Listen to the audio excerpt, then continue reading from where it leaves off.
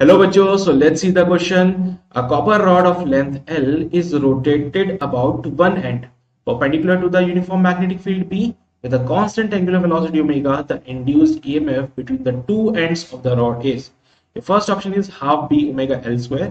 Second option is B omega L square. Your third option is 3 by 2 B omega L square. Your fourth option is 2 B omega L square. So इस question में कहा गया है that we have a rod having the length of L और ये किसी uniform magnetic field में omega से रोटेट कर रही है and the field is perpendicular. Field यहाँ पे परपेंडिकुलर है.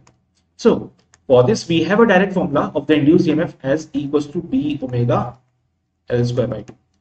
इसके लिए डायरेक्ट फॉर्मूला है हमारे पास में that the induced EMF in case of rotating rod is half B omega L square. इसके हिसाब से आपका ए ऑप्शन सही आ जाएगा.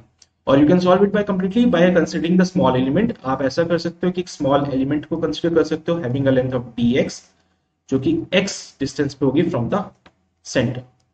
सो यहां पे for small element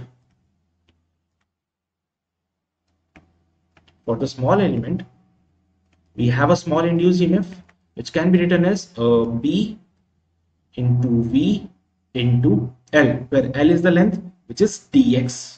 Okay, now we know that V equals to omega r.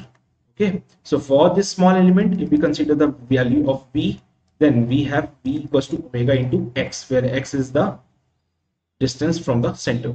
So B into, instead of V we can write it omega x dx is the value of d. So अगर हमें E find करना तो हमें d का integration करना पड़ेगा. B और omega constant है, ये बाहर आ जाएंगे. Integration of x dx. Limits कहां से लगाएंगे? यहाँ पे x का वैल्यू 0 और दूसरे एंड पे जाएंगे तो x का वैल्यू होगा l के बराबर. तो 0 से लेके l तक का लिमिट लगा दीजिए. तो E equals to be omega x का integration x square by 2, limit लगेगी 0 से लेके l तक. सिंप्लीफाई करेंगे b omega l square by 2 आपको वैल्यू.